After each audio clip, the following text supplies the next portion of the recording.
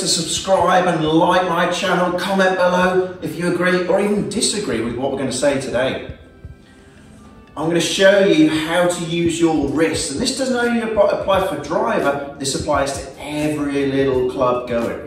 Okay, what we're going to try and do is enable the wrist to do their work. A lot of golfers out there don't use their wrist, they use a lot of body on the way down, covering, smothering that golf ball. It's because they don't use the wrist properly.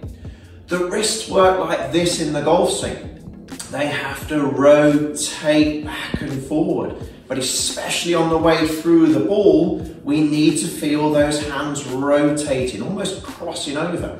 A lot of people would call that flipping. That's not flipping. Flipping is more this, what I call a windscreen wiper, okay? That's more flipping. That'll elevate the golf ball up in the air, really inhibit the quality of contact you're getting with that golf ball.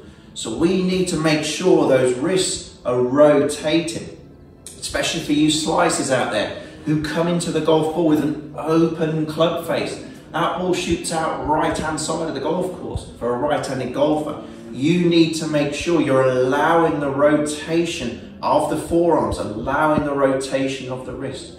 So if we're looking at it in this perspective here, we're setting up like so, palms facing each other. We want the right hand to turn on top of the left hand.